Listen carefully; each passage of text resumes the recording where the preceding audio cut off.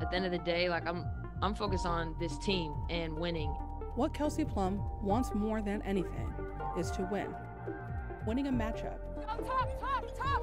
Winning a game. Good, keep it moving. Winning a championship with the Las Vegas Aces and watching a banner rise to the rafters at Michelob Ultra Arena. If we've seen in this league, there are stat stuffers and there are people that win games, and I don't want to be a stat stuffer. I want to win games. She has individual awards stuffing her trophy case, from being the NCAA all-time leading scorer. Plum, and there it is! You are looking at #1 scorer in women's D1 college basketball, Kelsey Plum. To being the #1 pick in the 2017 draft. First pick in the WNBA draft, Kelsey Plum.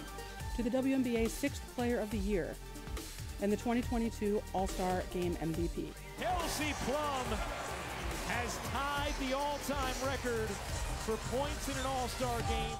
But the last time Plum tasted team glory was in 2012 when she won a state championship as a junior in high school. That's a long wait for someone who once refused to get in the car with her dad after they lost a pickup game. This season, Plum is having a career year. She was the second leading scorer in the WNBA. Kelsey Plum beats everyone to the cup. She's just really, really good. And set the Aces franchise record for made three-pointers. Plum connects on another three. She even barked at Tom Brady.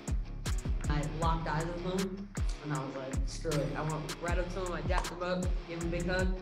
I was like, man, you're a dog, I love you. And he looked at me, he was like, yeah. So, we connected. But Plum wants more.